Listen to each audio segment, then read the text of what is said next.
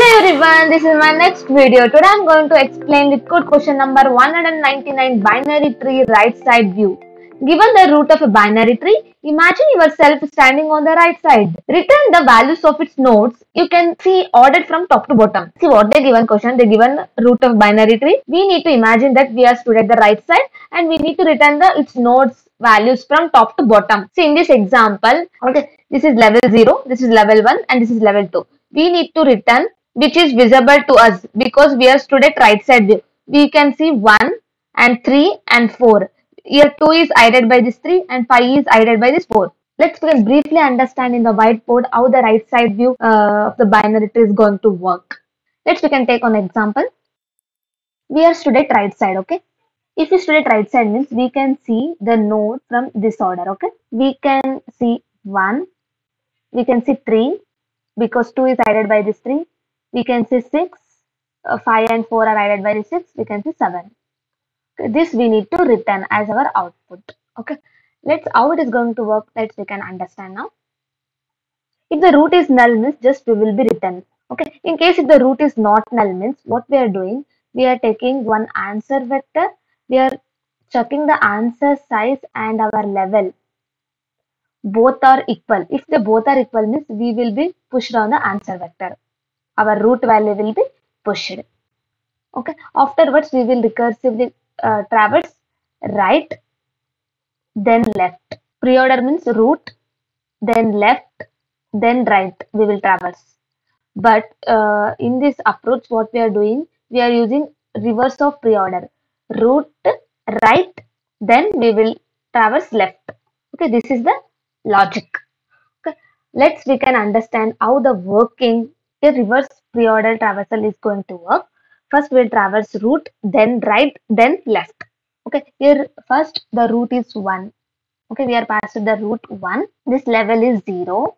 Okay, now we will checking the root is null or not. Yeah, it's not null. So we are checking. Your answer size is starting. Our answer size is 0. Our level is also 0. They both are equal. So we are pushing the root value in the answer. Now 1 is pushed. Now we are traversing right. The right is 3.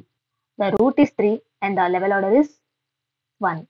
Now 3 is not equal to null. So we will not execute this one. Now we are checking. Our answer size is now 1. The level is also 1. See, both are equal. Then we are pushing our root value in answer vector. Now 3 is pushed. Now we are recursively traversing right subtree. The right is 6. The level is 2.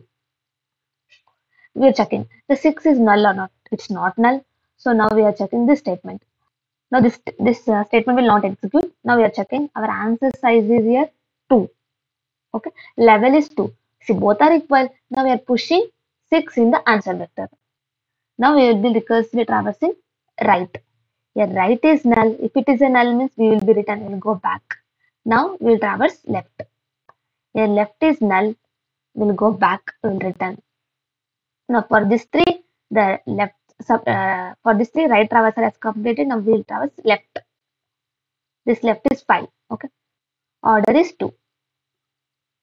Now check the condition. Your answer size is 3 and level is 2. Both are not equal, so we will not push. Now we will traverse right. The right is null, we will go back. We will traverse left. The left is null, we will go back. Now this traversal has been completed. Now for this 3, root has completed, left has completed, right has completed. Now we will go back. Now root has completed, right traversal has completed. Now we will traverse left. Here left is 2. Now pass it 2 as root as parameter. Now check 2 is not null. We will check the condition now. Answer dot size is 3 and level is 1. These are not equal. So we will not return anything. We will traverse right. The right is null. We will go back. Now we will traverse left. The left is 4 and the level is 2. Our answer size is 3 and the level is 2. Both are not equal. We will not push anything. Now we will traverse right subtree.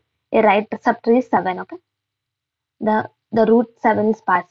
The 7 is not equal to null. We are checking the condition. Our answer size is 3 and the level is 3. Answer size is also 3, level is also 3. See, both are equal. Then we are pushing this 7 in the answer vector. Now we'll traverse recursively right. The right is null, we'll go back. Now we'll check the left. The left is null, we'll go back. Root has been completed, right traversal has been completed. Now we'll traverse left. The left is null, we'll go back. Now the traversal has been completed. Now we will be returning 1, 3, 6, 7 as answer. Okay, this is the logic by using the reverse pre-order traversal. We can enter into the coding part. Now we are creating traversal function. We are passing the parameters of root. It is a tree node type. Level, it is an integer type, and we will be creating vector with the reference of answer. Now we are checking the root is null or not. If the root is null means we will return. In case the root is not null means we will be checking the condition. We are creating an answer vector that size should be equals to level. Okay, if it is equal means what we are doing, we are pushing the root value in answer vector. After that, we are recursively traversing right subtree, then left subtree. In the traversal, we are traversing root right, then we are incrementing level. We will be stored in the answer.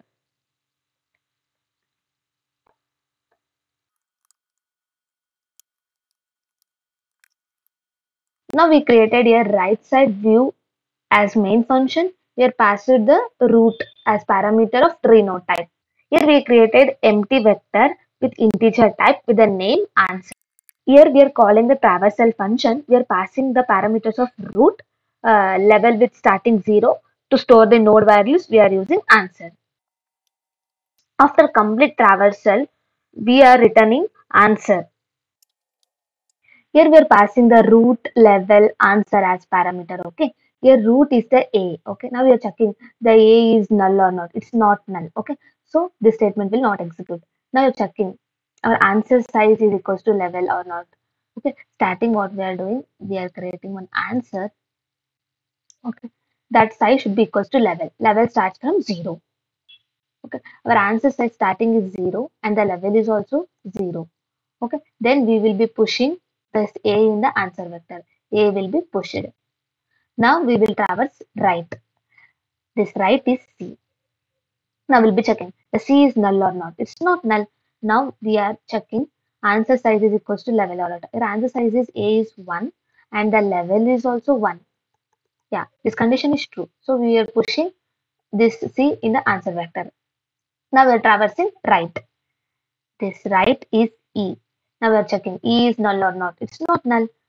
So we are checking the condition. Now our answer size is 2 and the level is also 2.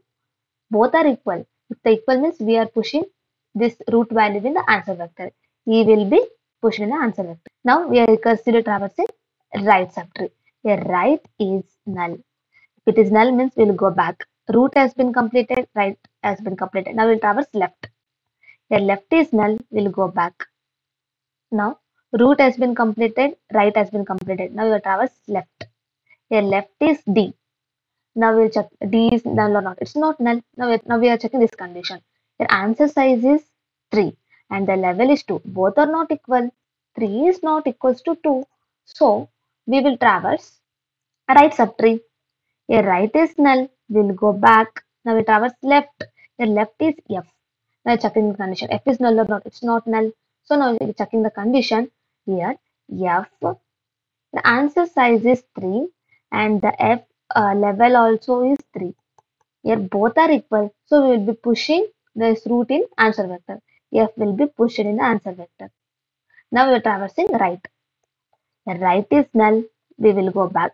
Now we traverse left. The left is null. We will go back. Now root has been completed. Right traversal has been completed. Now we will traverse left. Now the node B came. Now we check the B. B is null or not. It's not null. Now you are checking this condition. Your answer size is 4 and the level order is here 1. Both are not equal. So we will not execute the statement. Now we traverse right and left. Here right is null. We will go back. Now we traverse left. And left is null. We will go back. This is the after traversing. This is the result. This we will be written as our answer. We can understand the time complexity and space complexity of this logic. The time complexity is taking big of n. Here where n is the number of nodes in the binary tree, we are traversing all the nodes exactly once, so it is taking the time of big of n. When it comes to the space complexity, is also taking big of n because we are creating here empty vector which stores all the node values in answer, so it takes the space of big of n. Thank you guys for watching my video.